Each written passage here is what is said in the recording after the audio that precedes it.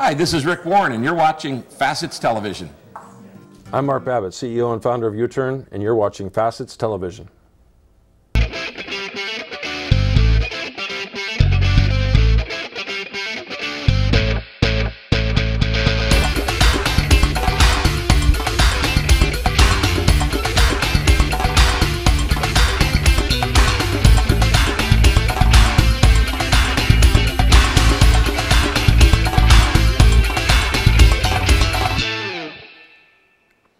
Welcome back to AI Med here in Dana Point, California. You're watching Facets TV, and with us now is Jeremy Howard. He's the founder and deep learning researcher at FastAI and the youngest faculty member at Singularity University. Thank you so much for coming in to talk with us today. Hi. Appreciate it very much. Okay. So I understand you've been a presenter here at the show. Sure. So you want to talk a little bit about what you were presenting on? Sure. I'm actually presenting 4 times, so I'm okay. keeping busy. As you mentioned in the intro, my focus is on something called deep learning. Deep learning refers to using artificial neural networks to solve problems which previously couldn't be solved with computers. Being able to do that in the medical setting, we think has the ability to bring medicine to the billions of people in the world who currently have no access. So do you mean by that, by not having to have a clinician involved in cases where they may not be able to afford one? Is that what you're inferring? You could talk about it as being not able to afford one, but it's kind of deeper than that. Okay. According to the World Economic Forum, it will take 300 years to train enough physicians to meet the needs of the developing world.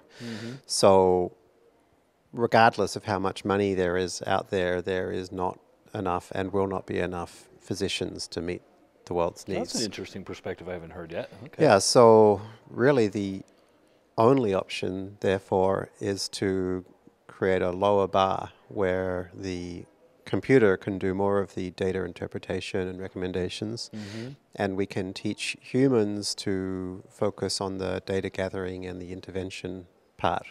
And so using that kind of approach,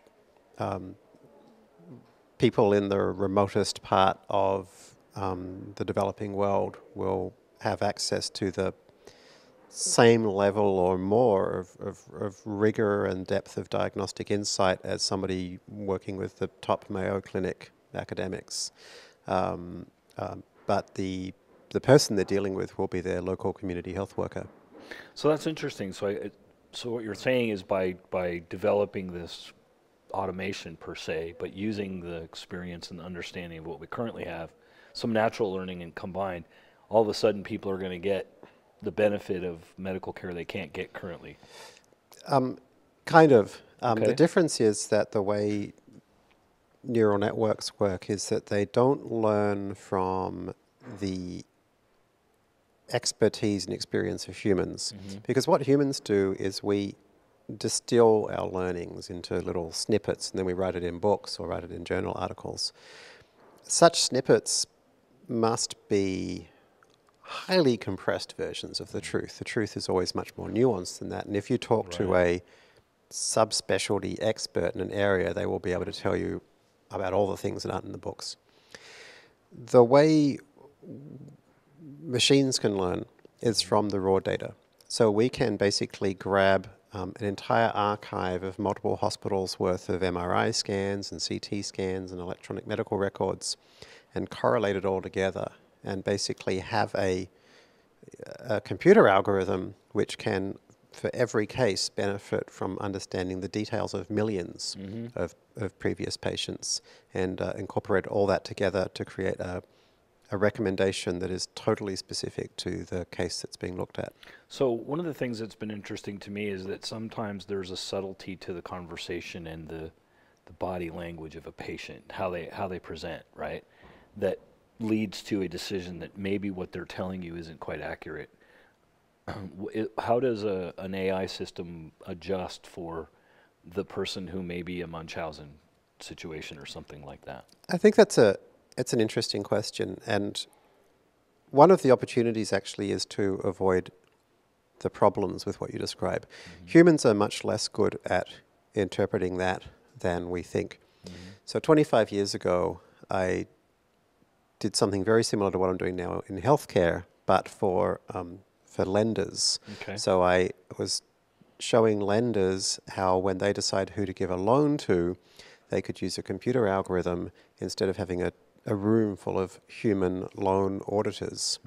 And they had the same concerns, which was, our human loan auditors know how to listen for that bit of the, how somebody sounds or how they wrote something or the detail of how they express something. What we found was that they couldn't. Not only could they not, but they were actually extremely biased. And what they were responding to was whether somebody's name sounded more African American or whether it was a woman or whatever. That's interesting. And so this is very much true in medicine right now. So in medicine, women are much less likely to be prescribed opioid medication for pain. African Americans are much less likely to be prescribed every single intervention with the single exception of amputation. That's bizarre. It's not bizarre when you realize, when you look at the implicit biases that we all have. So Harvard has this fantastic thing called which is basically an implicit bias test that anybody can take. And once you've taken it, you realize we're all biased. But would that be true? Let me ask, I don't mean to cut you off, but I think I want to get to the depths of what you just said. Would that be true in a predominantly black community, even outside of the United States? A predominantly black community with a black doctor, is that same bias implicit? Every individual human's bias is different, and it depends on their particular conditioning. The point being that you're asking, how are machines going to leverage the unique strengths of humans?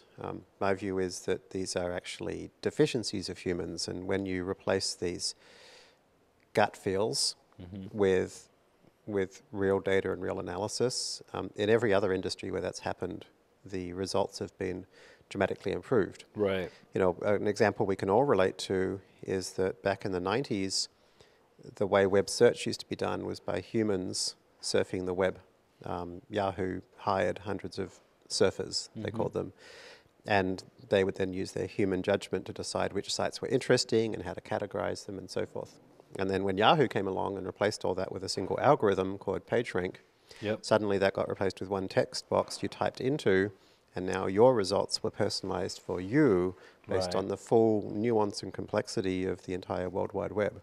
So we're really talking about replacing Yahoo with Google when we're talking about replacing an individual doctor's hunches with detailed analytics based on millions of patients. So how do we deal with, from the point of the Google point, part of what they've found, and Facebook has had the same problem, where things become more true based on the number of people that click on it rather than its true truth, I guess would be the way to put it. So how do we deal with that issue? So this is all about what in the machine learning world we call labeling. So a label is kind of the ground truth of, did this person live or die or whatever. In medicine, the best kind of label is a true ground truth. In other words, what happened to this patient? Did they get better? Did they get worse? Did it cost lots of money? Did it cost a little bit of money? It's very challenging to get properly labeled data sets in medicine right now because the radiology group and the pathology group and the lab tests group and so forth all have different data sets that are disintegrated. Right. Furthermore, every hospital has their own data set, and multiple hospitals will see the same patient or multiple doctors. So actually being able to train something truly based on whether this patient got better or not is challenging in this world where we have disintegrated data sets. And therefore, often the best we can do is to train where the ground truth is what the doctor thought. So it's a good question. The solution is obvious, which is to create the integrated data sets where we actually find out what happened to patients, and then we're training based not on a doctor's biased guess or report, but based on the actual medical outcomes of that patient. That's only going to happen if we see some significant changes to the politics, culture, and regulation around medicine, at least in the US. I was just about to ask the next question, which is interesting that you led to exactly where I wanted to go, and that is, there is the minimum necessary discussion that goes along with HIPAA to start with. Then there is the sheer fear of sharing patient data from one organization that may not be clinically related to the other, but the idea is to get as much into the data lake as we can, right, so that you can do your analysis. What is it going to take to convince the politicking that this is more important than whatever subtle privacy issue may come out of it? Probably nothing. Okay. So Okay. my guess is this is not going to happen in America. Right. I don't have much faith at all that America is going to be the jurisdiction in which the best advances in healthcare analytics are going to happen. Mm-hmm. In theory, the P in HIPAA stands for portability. Mm-hmm. HIPAA was meant to allow us to do this kind of sharing to improve everybody's to improve everybody's health outcomes. Yep. Unfortunately, in the interest of trying to not be overly prescriptive, the authors of HIPAA left the entire thing one big gray area. So I deal with it every day. It's what I do. So right. So fundamentally so then for a lawyer, gray clearly means black. Yeah. You know, so for a lawyer, unless they're told you can definitely do this and not get sued, then the answer is we're definitely not doing that. Period. Because we don't know. Yeah. So I think you'll see in countries like China and India where the need is much greater. You know, they have hundreds of millions of people who have no other way of receiving healthcare other than using this, and who have perhaps, hopefully, will be a bit more open to the kinds of data sharing that's necessary for healthcare analytics innovation. I think we'll see probably more progress there. Well, on that note, I really want to thank you for taking the time to come talk with us. Thank you. It's been enlightening. I appreciate it. Thank you. You've been watching Kevin McDonald and FACETStv at AI Med in Dana Point, California, and we'll hope you'll come back.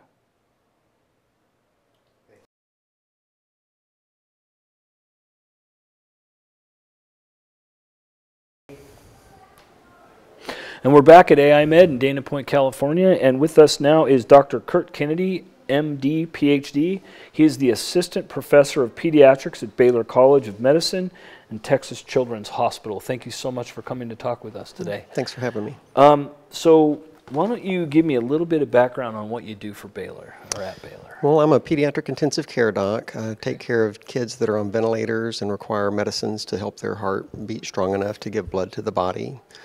That's my clinical interest. My academic interest is really in this unit. Some of these kids have cardiac arrests, and if I look at a particular arrest and go back into the flow sheet before they had it, a lot of times I can see that it was coming. And the problem is these kids are throwing off thousands of data points every minute, and somehow they've got all of these nurses and staff around them that they manage to arrest. And how is that?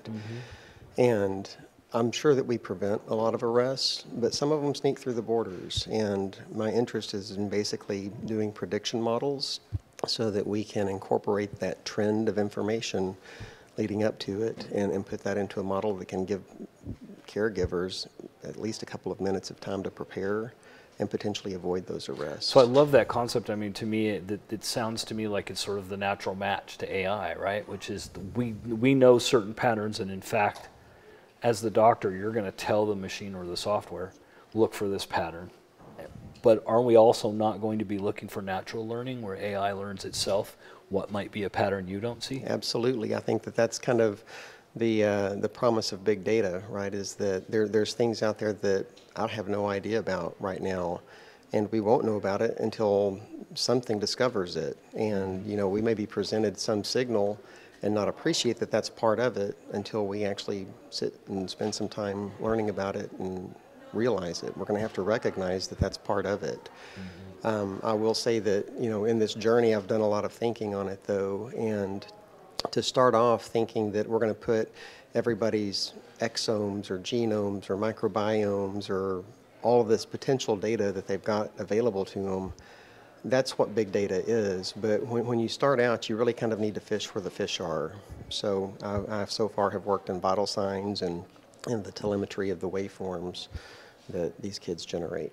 So you're focusing on what I would call the near form results, right? You're the things that you know are close to a decision. Right. are you making that decision on your own, or are you actually consulting with others that do what you do to say, hey, you know, what would be a trigger for you? Is that part of a conversation that you have? Or? So I would say that locally, I work more alone than I do with a big group of people. I know that there's some shops that are out there that have teams of people dedicated around questions like this. And really, I would say that the most constructive feedback that I've had has been in conferences like AI Med, where I get to meet not just a team that's in one institution or another, but people that are gathering from around the world to come talk about these types of problems. And each of them brings a perspective that's different from my own. And they're able to explain it in a way that, you know, I won't leave the conference with their same level of understanding, but I start to see their perspective, and I'll start to appreciate how that's going to fit into the grander scheme of things. Yeah, and if you change your viewpoint even slightly, it can you know, solve all kinds of problems, right? So from your practice, from what you do each day,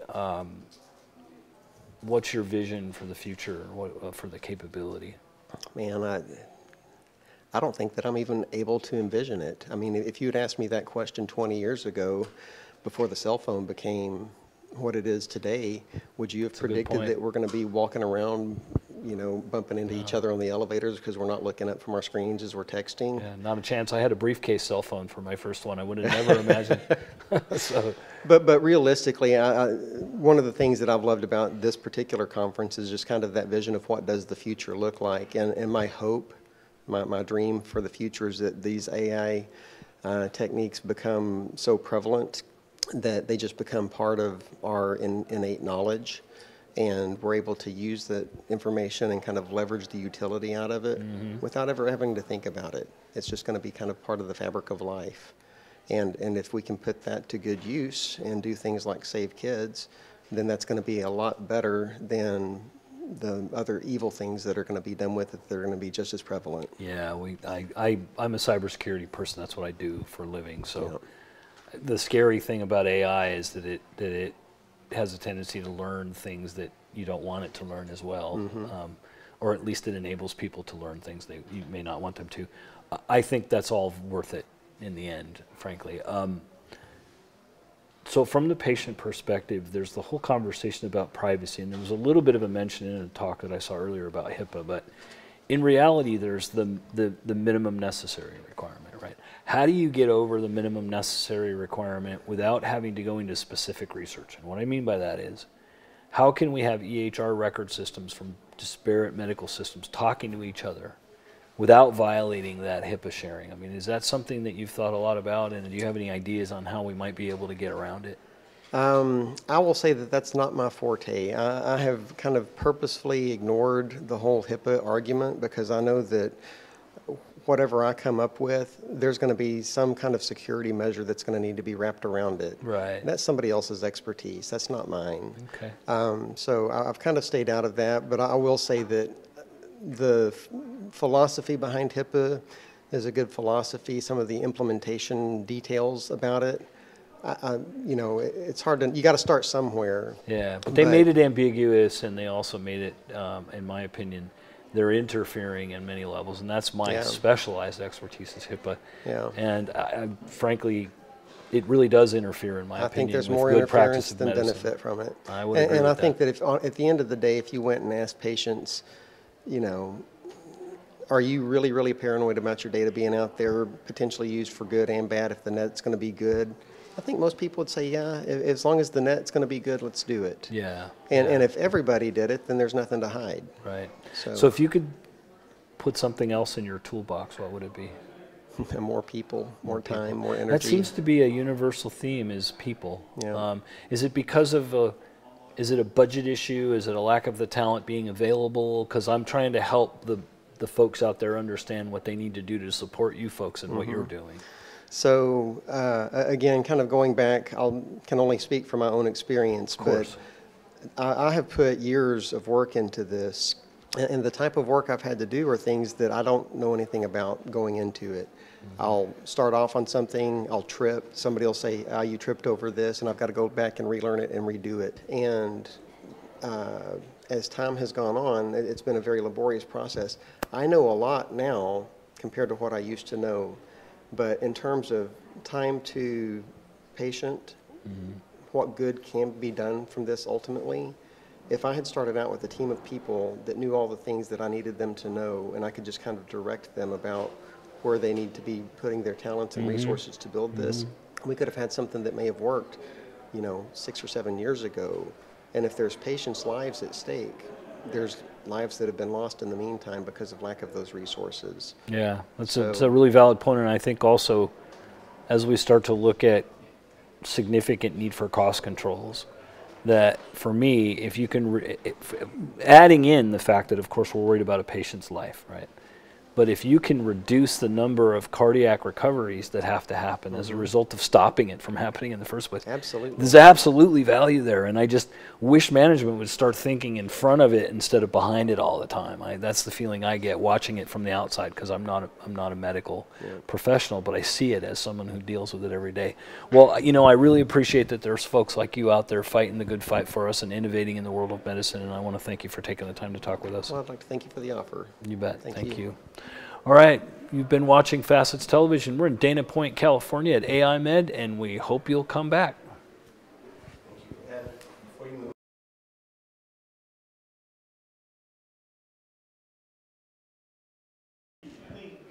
We're back at the AI Med conference, and with me is Dr. Steve Wortman. Dr. Wortman is an MD, PhD, and an MACP. He's got his AB from Cornell, his MD and PhD from Johns Hopkins, and he's one of our speakers here. He's also the president of the Association of Academic Health Centers. Thank you so much for coming. Thank you, Kevin. It's a pleasure to be here with you. Pleasure to be with you. So you're one of the speakers. This is the first symposium of its type. Let's talk a little bit about first, what do you think of the event, and what do you think the intent of this event is? Well, my view is one of excitement and enthusiasm. The reason I say that, Kevin, is that getting the tech companies and the tech sector to work closely with the Academic Health Science Center is very important to me. And I see this as a first step toward major engagement in doing that. So there was some conversation yesterday about that there seems to be some people that perceive AI as a competition with doctors. I actually see it as an incredible enhancement and an ability to produce more ideas and to increase your ability to do your job. How do you see artificial intelligence? Well, I see it as necessary to the practice of medicine, and increasingly so in the future. As knowledge moves more and more out of physicians' brains, which only have limited capacity to process the mega data sets for patients that are out there, we will have to work with artificial intelligence in all our medical decision making. I think the key challenge is how to do that best, and how to do it in the interests of the patients so that care can be delivered compassionately. So what can the tech industry do best to remove the governor and take the limitations off of what you doctors would like to do with AI? I think first and foremost, the tech industry needs to demystify itself to the physicians and the academic community, most of whom have not been trained in artificial intelligence, computer science, things of that sort. It's very hard for them to cross that line that says, yes, I'm comfortable with it. So I think the tech industry has to become more transparent and more clear about what it is they're doing, how they're doing it, and why it is not a threat, but a tremendous opportunity. I would agree that it is an immense opportunity. And the more I think about the releasing of information that's been trapped in paper records and even in EHR records, Right. for doctors to be able to combine their own brains, right, and then use AI to pull that information out. What do you think the biggest challenges are against AI at this point? Well, I think first of all, doctors have had a hard time in general with the electronic health record. It's a platform that many will say have inhibited the doctor-patient relationship because it's taken time away from face-to-face contact with patients and more with the computer. Yeah. To the extent that artificial intelligence can remove that barrier and restore the intimacy of the doctor-patient relationship, I think we'll have a good result. Well, that's fantastic. So what was your presentation about? I talked about what I think academic health centers need to do in this coming era of artificial intelligence. How they need, first of all, to optimally align their education, research, and patient care programs so that each teach each other to be better in real time and thereby create a true learning health system. So as a technical person myself, I come from the technology industry. So what can I do to best align in the way that you ask? I mean, how could I approach the medical community in a better way? I would say the seamless transmission of information between the spheres of research, patient care, and education are necessary to create platforms that work seamlessly together so that each improves the other in real time is the tech challenge in my view. So from the privacy perspective, there are some healthcare privacy regulations, and I know that there's challenges, especially with DNA sequencing, for Right. example. How do you anonymize a DNA sequence? You really can't, right? I think there are enormous ethical and moral challenges coming, not just in medicine, but in so many other fields with this revolution that's taking place and this transformation. I don't have the answers to it. I think reasonable people need to sit down and figure out how to do it. We've had in place, for example, HIPAA, which you're probably familiar with, for many, many years, and we've learned to work with that as best as we can. We've seen its flaws and we've seen its positives. I think the same approach is needed for this, but it's a little more complicated and I think a lot harder to come to a conclusion. So if you were king for a day and you could get anything you want to enable what you envision, what would that be? For healthcare, Yes. I would like to see artificially intelligent healthcare platforms that can be easily taken advantage of by patients anywhere in the world at minimal cost with superb uptake with the latest information, data, and treatment. That's what I would try to do. I would try to make healthcare something that is available to everyone in a meaningful way. So the one last question, what do you think the biggest challenge is in getting the correlation of healthcare and AI in a proper way beyond the technology? Is it a social issue? Is it an education issue? What do you think? Yeah, that it's is? all of the above. It's a cultural issue. Okay. It's a cultural issue. You know, organizations like medicine, institutions like medicine, academic centers, things of this sort, are conservative institutions. And those who work at these places are highly independent experts in what they do. And getting them to change the way they do things is very, very difficult. I think the fundamental challenge is how do you bring about cultural and behavioral change to the field? So one thing that I recognized, and I'll make this our last point, is it seems that some see AI as a threat to what doctors are known for. And how do we sort of alleviate that concern and convince them that, no, really, we're just going to enable you to truly be the best at what you can be? It gets back to what I said earlier, which is demystifying what AI is and how it can work. But we need to have, as a profession, a serious discussion about how are we going to work with and manage the machines. To my knowledge, this isn't taking place yet, and a conference like this is a good start. What we're doing in our brand new Thought Leadership Institute is also another good start. We need to begin to discuss this issue in depth. How can the professions begin to deal with this issue? Without that discussion, it will just randomly take place in an uncoordinated way, and I'm very concerned about that. Well, on that note, I really want to thank you so much for taking the time to come talk with us and to share your insights. And we're all excited and looking forward to what the world of AI brings to us. My pleasure, Kevin. Thank you for having me. Thank you. And we've been with Dr. Steve Hartman, and you're watching Facets Television.